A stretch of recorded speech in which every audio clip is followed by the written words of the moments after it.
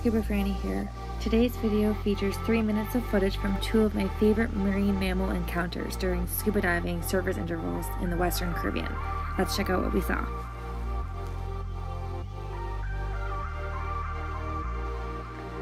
After a dive on the seamounts off the northern coast of Honduras, I spotted a pod of whales in the distance. These are false killer whales, a large oceanic dolphin that live in offshore regions of tropical and subtropical waters. They eat large prey like fish and squid and can reach 5 to 6 meters in length and weigh up to 2,000 kilograms.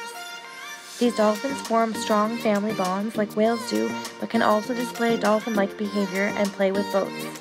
These ones were really playful, but this pod had many calves, so we didn't get in the water to swim with them because we wanted to respect their space. However, they did hang around with us for about 45 minutes.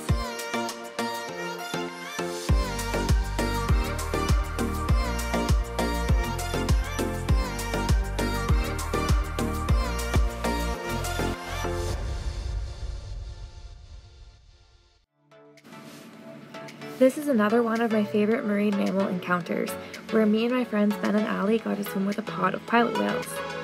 There are 2 species of pilot whales, long-finned and short-finned, and the easiest way to tell them apart is the location that you're in. These ones here are short-finned pilot whales, which have a more tropical distribution than the long-finned ones that typically prefer more temperate or colder waters.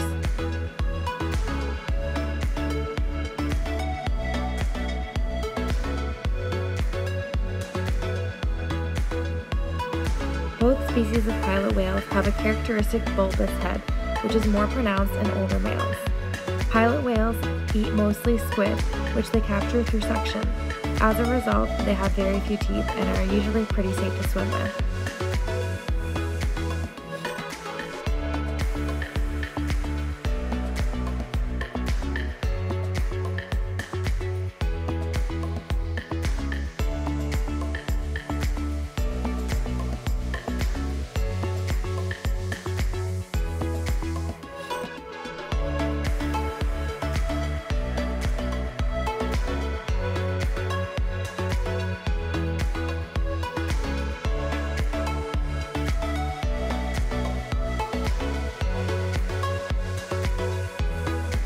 Since pilot whales feed mostly on squid, they are capable of making deep dives.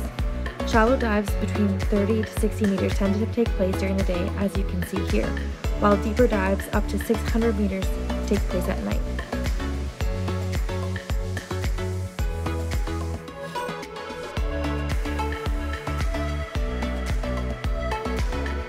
I hope you enjoyed this footage. If you liked this video, don't forget to leave a comment and subscribe to my Scuba Franny channel. Thanks for your support, and I'll be back next week with another video.